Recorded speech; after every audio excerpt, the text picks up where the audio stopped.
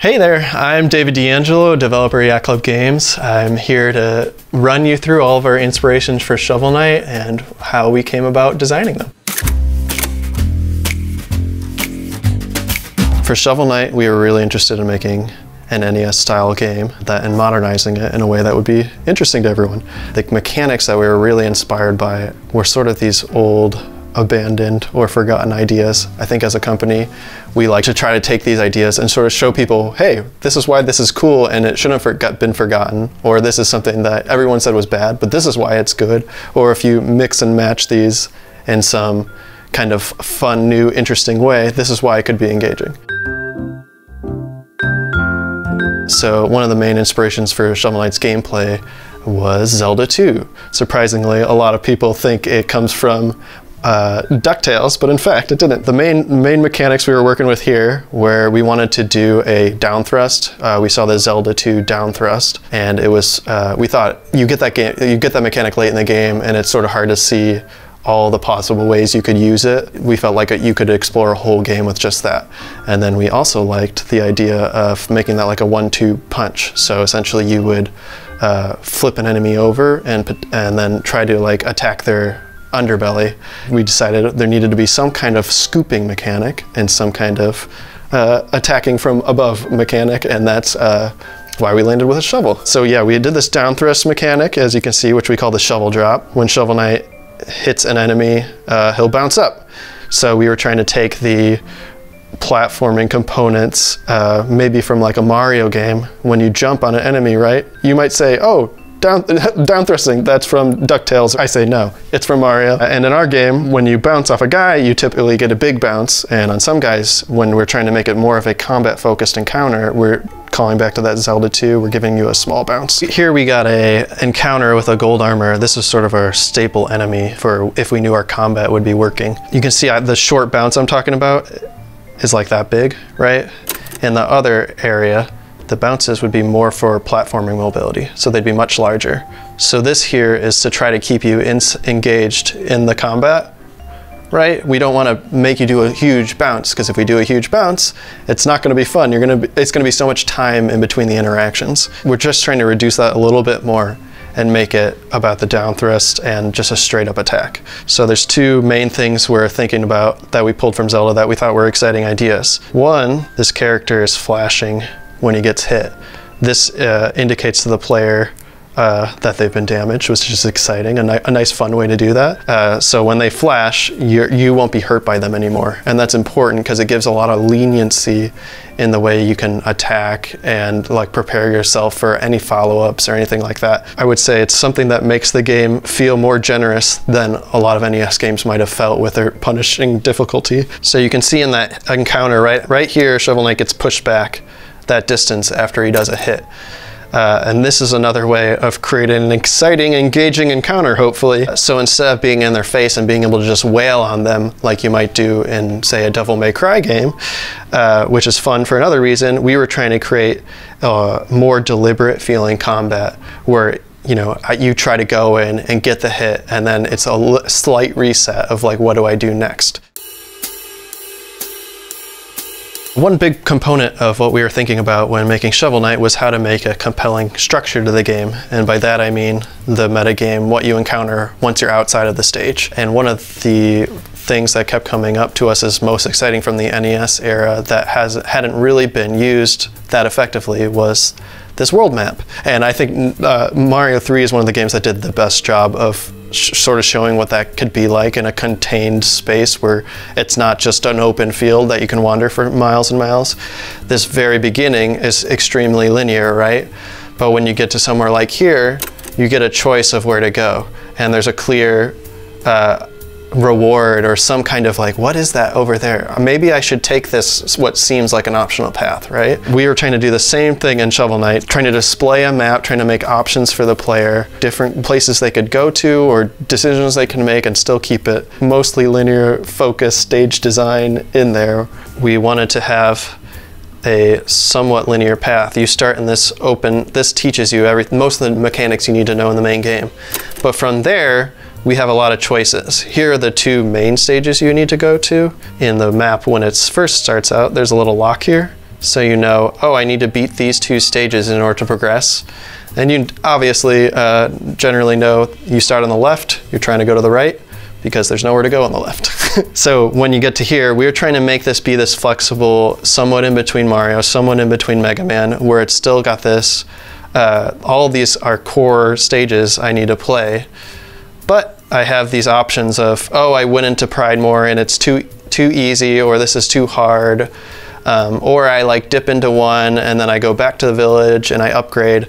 We tried to get as much flexibility in this map as possible while still making it this fun and engaging thing you could do. One of the fun old NES ideas we liked that was just really common in the 80s is creating a character IP. Modern games have the benefit of having as much text as they want, having as much dialogue and cutscenes and all that, and the NES didn't really get to benefit from that kind of thing. But we wanted to keep it still focused on the gameplay. So you can see here, as when I walk in, I'm going to fight Bomb Man, and Bomb Man just appears on the screen. Oh, isn't that so sad? It doesn't say much about his character. We were thinking about how do we amplify that initial moment of you meeting the character to give it just so you feel like I know exactly who this is. So here we have the Plague Knight boss fight, and you'll notice something very obvious right away. There's dialogue.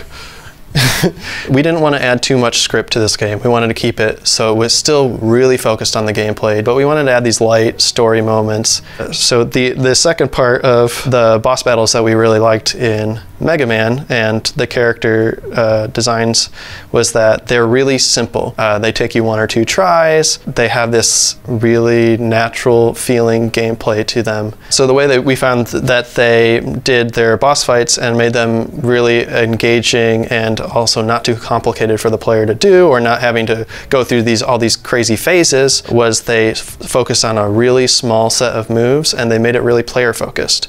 He will throw a bomb a certain distance towards Mega Man. So you can see he's got 2 types of bombs. He throws a short bomb and a long bomb, and he's always trying to hit the player. So no matter where he's standing on the screen, it's covered. And as a player, I know exactly the kind of moves he can do. He can only do this simple bomb toss at me, and I immediately understand what I need to do to avoid it. So we wanted to try to create similar kind of tensions. Okay, so you can see, just like Bomb Man, he does these big jumping arcs and they're aimed at the player. The difference here being in our game that he does a 1, 2, and 3 jump, where the third is a bigger jump.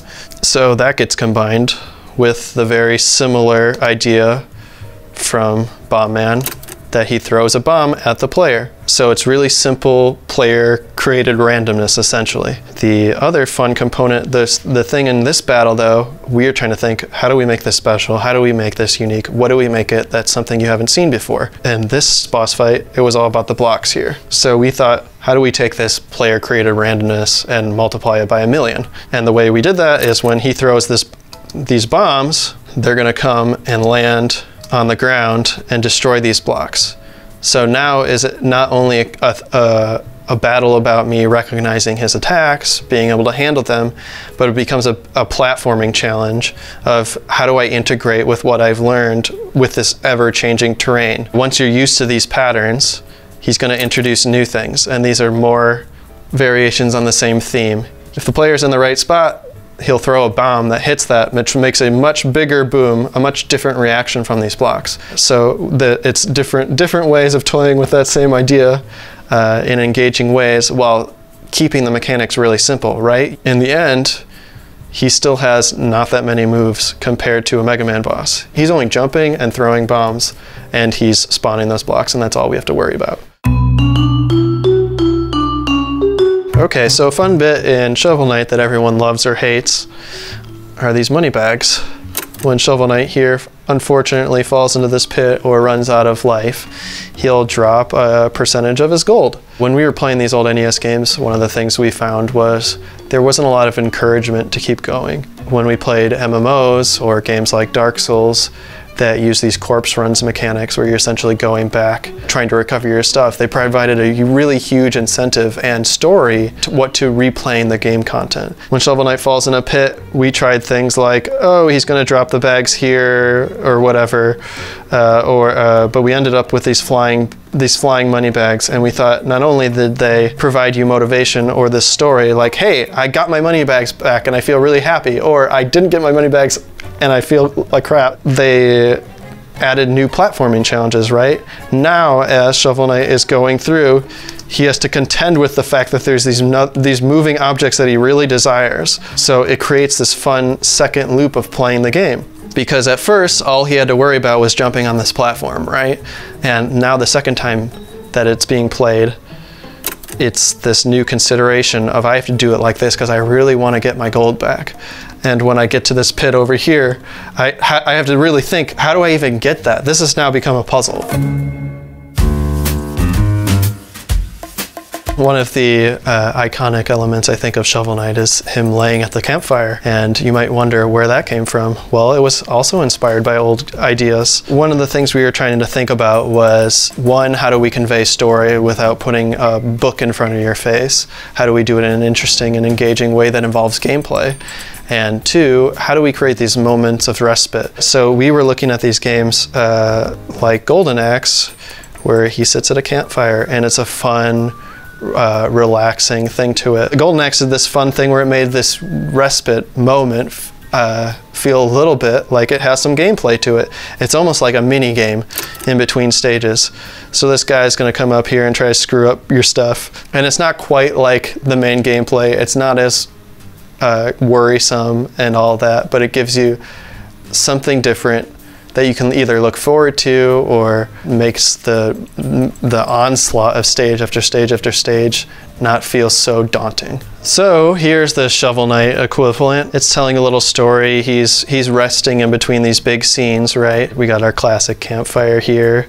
We've got a little bit of a reward, like, oh, something to look forward to, right? What we tried to do with these campfires was make them not all be stressful, make some of them be stressful. So you might have noticed if you played the game, only every third one has a sequence that goes into this mini game section. Like when you go to sleep and you have dreams, sometimes it's not always consistent, right? So Shield Knight will only fall some of the times that you're sitting down at that campfire, and we wanted to give that same kind of story where he's struggling with this event that happened in his life, and he's having nightmares about it. So at some points in the game you just have to catch her, right? But at other points in the game you have to contend with, almost like a nightmare, these enemies that you've seen throughout the stages you just played. So this first campfire has these enemies I witnessed in the previous stages that I had to fight to get here. It provides a sort of like satisfaction that I've mastered these kind of enemies, right? I've already seen a bunch of these. These enemies actually spawn a bunch more gold than normal, so it feels more like a bonus time fun thing, hopefully, rather than if I die I'm screwed like in a main stage. With Shovel Knight, we tried to bring back these old ideas, and we try to show that everything here has worth. Everything we can find a way to make things work and combine together in special ways. And we hope that when you play Shovel Knight, you go back to those games and you give them a shot, and you can see the value in them. You can go back to a game like Zelda II and you can say, well, there's fun ways to play this game. There's ways to enjoy it. Maybe if I just have a guide by my side, it will solve the problem of wandering into that first cave and I'm totally in the dark. There's like real inherent value, I think, in a lot of the ideas that all these developers have put forth through all these years. You know, we going forward as a company, as Yacht Club, I think we are going to try to keep pushing those, you know, making people understand that those are like valuable things. And we hope at the end of the day you like dig through your dad's NES collection and you find that cool game that, like, you know, is fun for you.